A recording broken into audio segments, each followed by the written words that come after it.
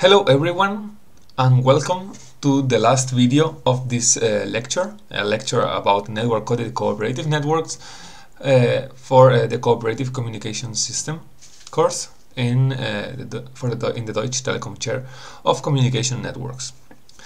In this lecture, we are going in this video. We are going now that we have the architecture. We are going to talk about the models that we are developing, and mainly about the results regarding the analytical models that we have and the evaluation on a real testbed, and then some conclusion. So regarding the analytic model, what we did was a Markov chain model, simple, with these parameter settings. I will go with each parameter setting that I consider important, and we will analyze it. Good. So the generation size, the block size of network coding is 100 packets. Then the field size, in our case, it's not important. Okay, it's just like the range and the coefficients of network coding that these coefficients can take. Okay, 2 would be 0 or 1. 2 to the 8 would be from 0 to 2 to 55. Then the cloud size, which is the number of UEs that are going to be inside this mobile cloud. The desired reliability, which is how good I want in the end to the stream to be. So what is the least error that I want? In the end, we cannot say that I'm going to transmit and I'm 100% sure that 100% of the packets are going to be sent. So I can say that I have a 95% confidence that the error will be less than 1 minus 10 to the minus 5, something like this. Then the packet erasure rate, which is mainly the channel error rate, which it could be 0.02, 0.04, 0.08, or 0.16. Okay, there's a mistake in here. It's not 0.2 but 0.0. Then the rest, the subframe duration, it's more from the physical layer, which is the typical 1 millisecond for LTE. And the packet length, which is this 1470 bytes, and the data rate that we are using for LTE and Wi-Fi is 11.76 megabytes per second, which it has a explanation, but it's I don't think it should be in the scope of this video. So if you're interested, you can of course ask it, or I will share you the paper where we did this. And then the power consumption, because we want to analyze how if it's energy efficient or not. So the power consumption to receive from LTE, the power consumption to transmit from LTE, and the power consumption from receive and transmit in Wi-Fi. So the first thing regarding the analytic model that we studied was the number of redundancies or the number of coded packet transmissions that we need to send, depending on the number, the cloud size, and depending on the error rate. And what we saw was that obviously the more the error rate, the more number of coded packet transmissions we are going to need. And also a finding was that the more the users are, the less number of coded packet transmissions we are going to need, as you can see in the graph.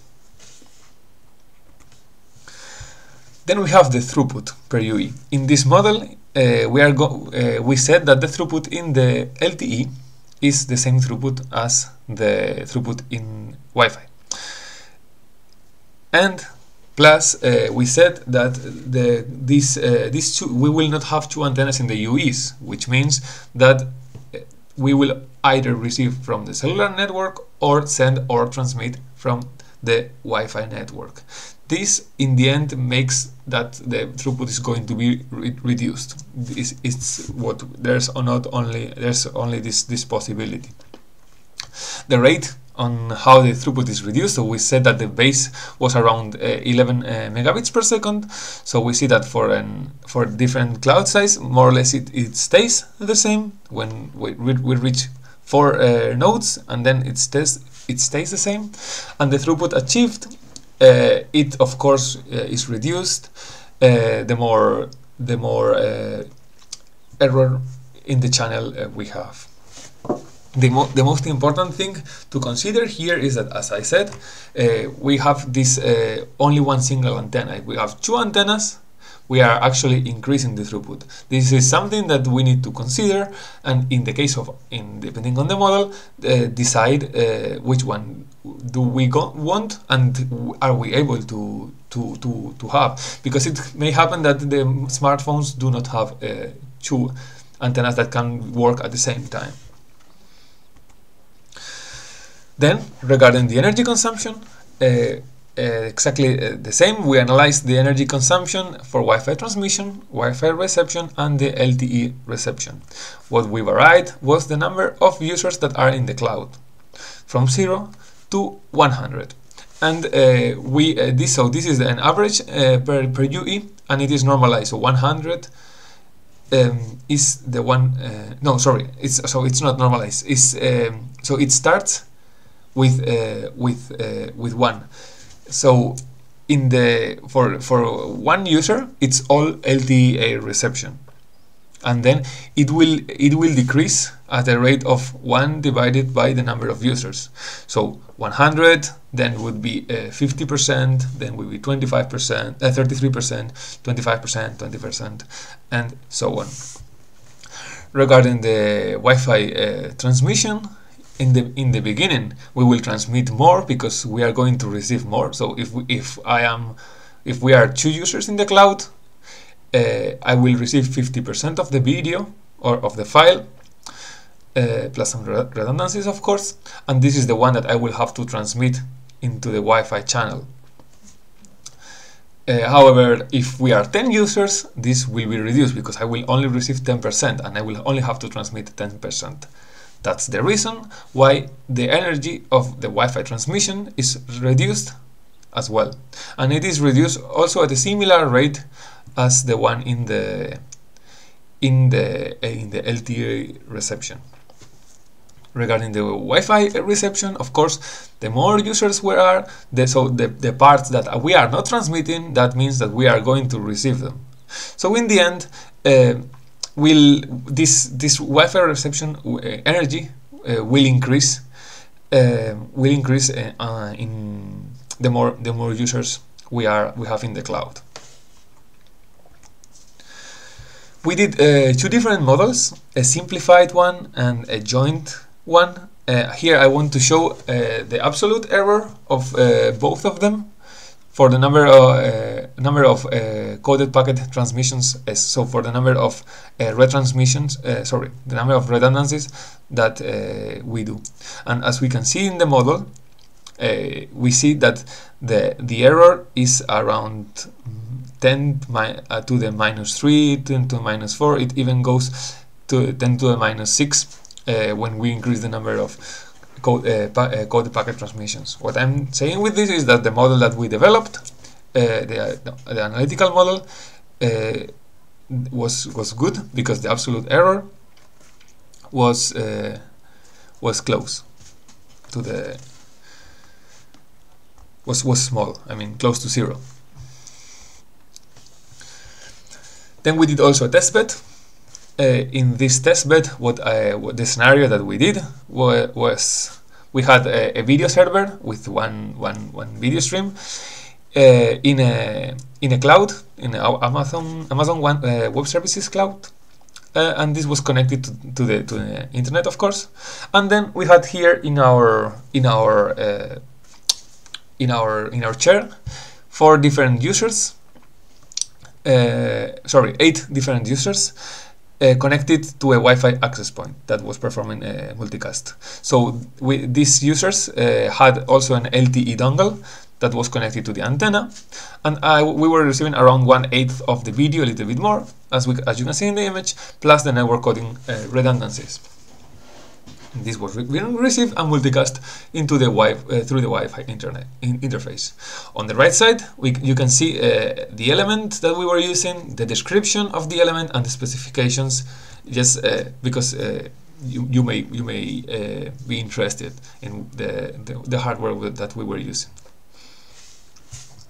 In the end, we were displaying this video in LCD screens, as you can see also in the table. Regarding the parameters that we were using, we were using slightly different parameters than in the analytic model. Mainly because for the analytic model, it might be easier to understand, for example, for 100 packets, because it's like a round number.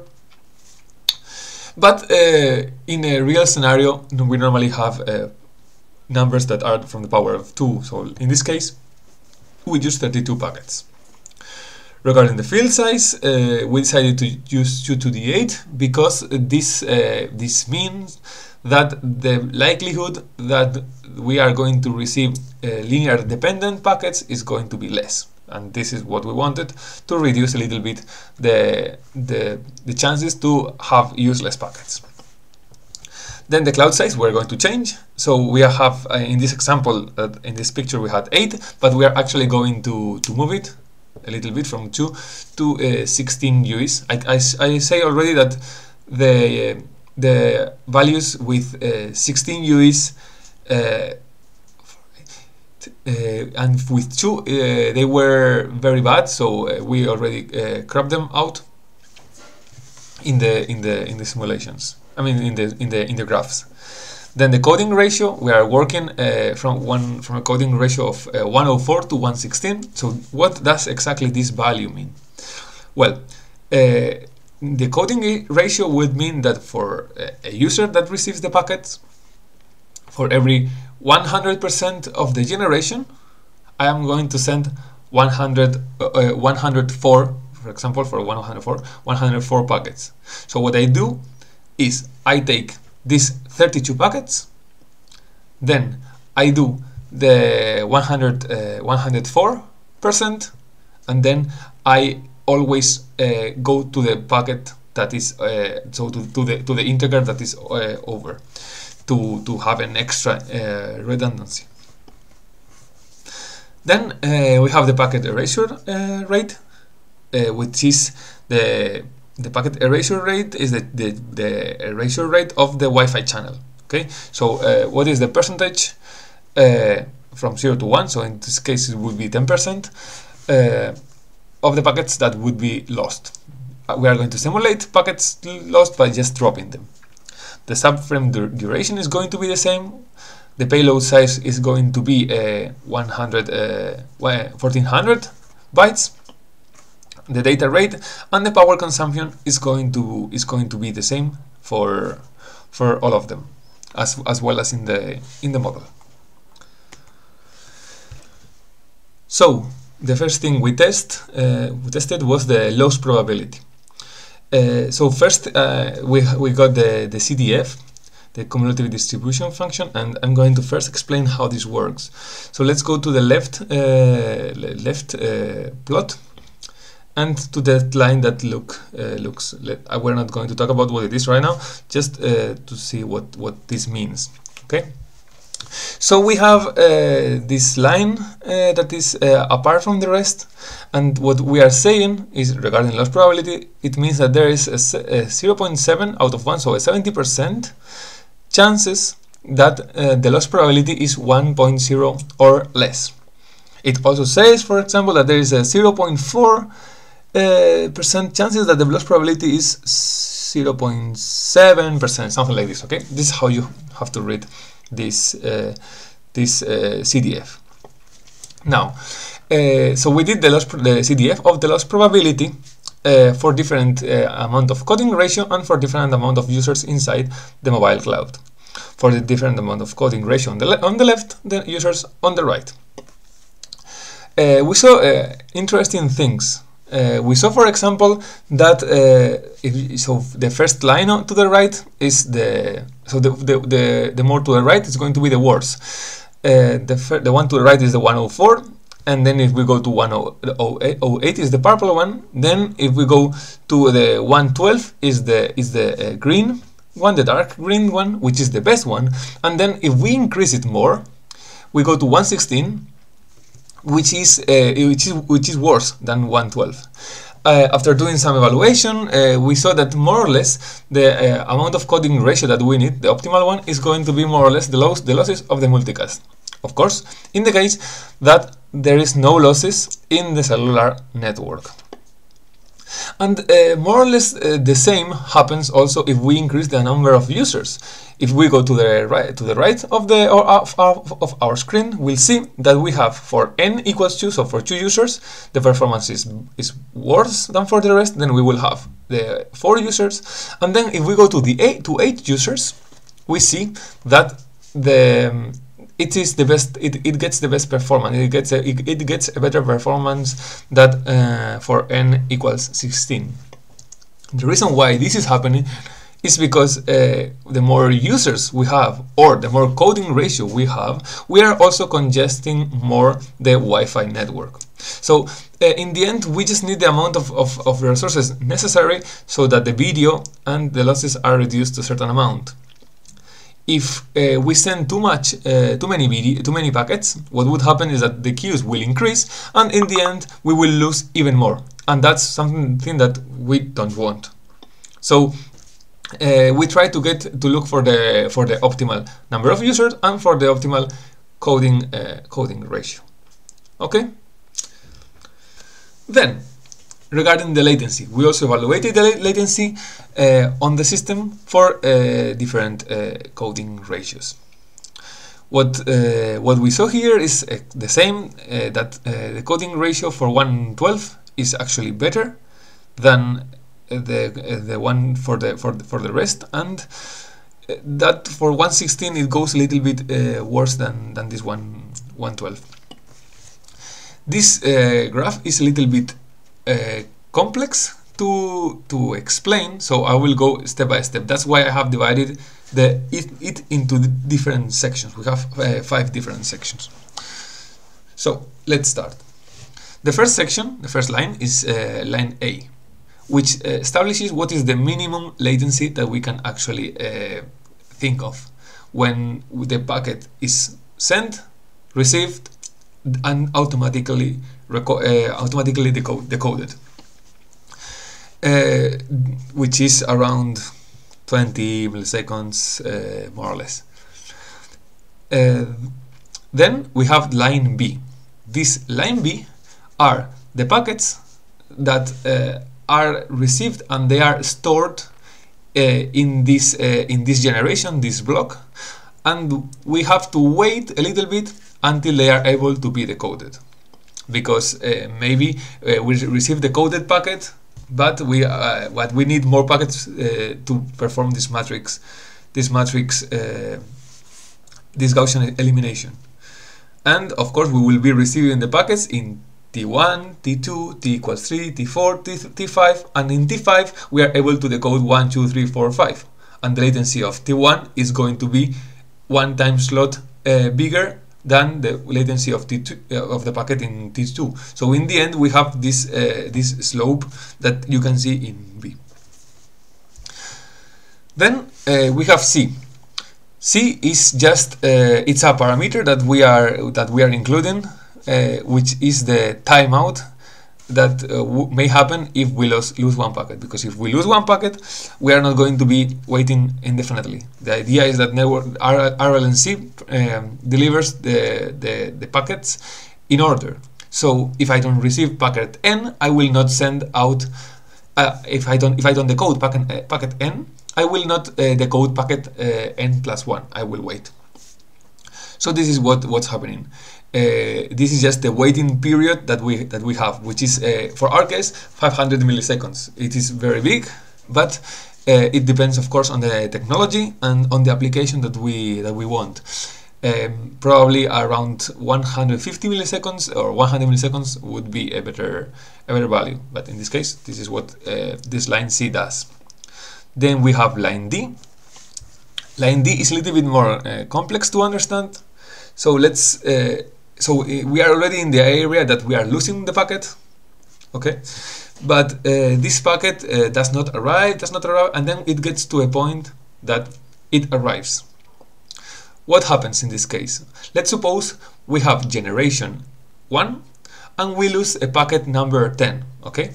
And the generation size is 32. If we lose the packet 10, there will be around 20 packets from this generation that will be stored and wait, because they will wait because of how the nature of RLNC works. As I said, it gives in order delivery. So we have these 20 packets. For generation 2, they will also wait, but this time we have 32 packets. For generation 3, we have also 32 packets. Let's say the timeout breaks in generation 4. That means that we forget about the packet that we lost in generation 1, and we are going to retrieve all the packets from generation 1, these 20 packets, 32 packets from generation 2, and 32 packets from generation 3. What does this mean? If all the packets arrive at the same pace, this means that we will have a line complete with a normal slope for the generation 2 and 3, but for generation, because we will have 32 packets, but in generation 1 we will not have 32 packets, we will have only 20. What does this mean? This means that the packets, these 20 packets, which is a smaller number than 32, so this smaller number has more latency, appreciates more latency than the 32 packets from the later generations. This means that the amount of packets that see more latency is smaller, and the amount of packets that appreciate less latency is bigger. That's why we don't have a normal linear slope. So we have, in the beginning, looks quite linear, but we see that in the end it's not really linear. Okay, this is exactly because of this phenomenon, which is that we are not losing the packet. We don't know when we lose the packet. So we may lose the packet number 1 of the generation, or the packet number 10 of the generation, or the packet number 20 of the generation. And the rest will wait. And the rest of the packets, the remaining packets of that generation, is always going to be a number smaller than the whole generation. I hope this was not too hard. If you have any questions, of course, you can always message me. I will be glad to answer you again. Then letter E, which it just says the packets that have an infinite latency, which means packets that have been lost, that are not being able to be recovered at all. Then we did also some tests about the synchronicity. Okay, in this I just put 2 examples, one for one client and different coding rates, and then one for one single coding rate and different clients. So let's start with the left one. What I wanted to see here is just for one single client, and I sent 1,000 packets, 10,000 packets, and I wanted to see when they are going to arrive, mainly. And we see that, for example, for a good coding ratio, like could be coding ratio 12, in the end the total latency is reduced, and sometimes we lose some packets. When we lose some packets, what it happens is what we were seeing in the latency. We stop it for a long time, and then we receive all the packets at the same time with the code. You can see that maybe better in the right graph. So talking about the right graph, So we have here different clients that you actually cannot see the difference. And this is happening just because the system is so synchronous that they are all receiving the packets at the same time. Sometimes there are some errors, and some of the clients lose one packet. As you can see, these are the horizontal lines that you can see. Normally you would see the same slope, but sometimes there are clients that lose some packets. In this case, what happens is just that this client, specifically this client, will wait, will not find any packet to the code, and when the timeout is triggered, it will retrieve all the packets and will continue with the same as with the rest of their peers. So we built a demonstrator. We built a wired demonstrator for a Mobile World Congress Barcelona called Nokia Stadium Experience, where we had this video server was sending over one 5G Nokia network simulator to 4 different clients via Ethernet.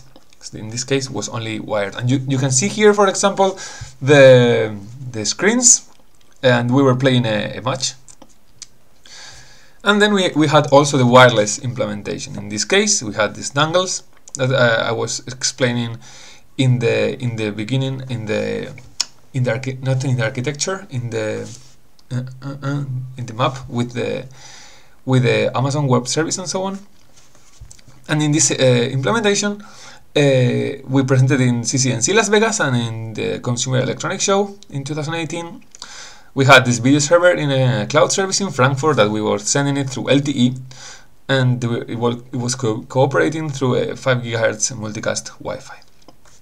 As you can see there, we had some different graphs about the energy consumption and the energy efficiency. Mainly, in the end, are the graphs that you saw in this video. With also for videos, you can see also, you can appreciate in the picture that the videos are completely synchronous. So we are arriving to the end of the lecture and the conclusion of this lecture.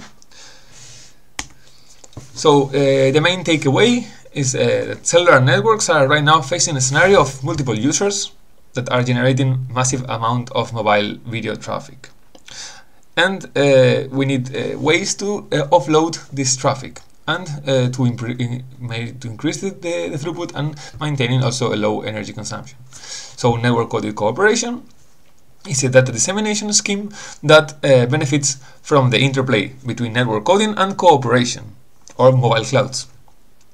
With NCC, what we do is we increase the throughput, we reduce the energy consumption in both the UE. We have seen only the energy consumption in the UE, but since we reduce the number of transmissions in the eNode B, and if we keep the same number of users, we will also reduce the energy consumption in the eNode B. And we will also offload the cellular traffic, as we saw, from the LTE traffic to Wi-Fi. As a drawback, we see that NCC systems will increase the end-to-end latency for having these extra hops, and mainly because also we need to encode and decode, and also to increase the complexity requirement on the devices, because each device will need to perform the network coding recoding. And that's it. I hope you like it and you find it interesting. If you have any questions, you can always send me an email or contact me. My email address is on the webpage. And if you have, as I said, if you have any questions, I will be glad to help you. Thank you.